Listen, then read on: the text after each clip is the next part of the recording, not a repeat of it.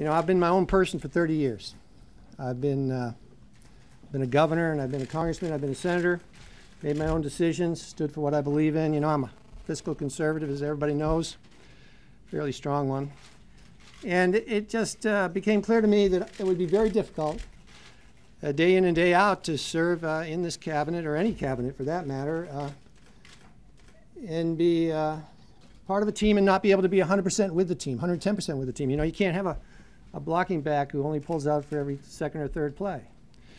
And the president has been incredibly gracious. And none of this decision is related at all and in any way to his willingness to include diversity of thought and initiative within his cabinet, just the opposite. He has been a person who has reached out and aggressively reached out across the aisle. And I immensely respect that.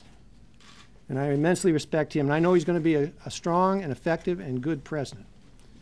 But for me, I just realized as these issues started to come at us and they started to crystallize that it really wasn't a good fit, and that I wouldn't be comfortable doing this, and that it wouldn't be fair to him to be part of a team and not be able to be 100% on the team.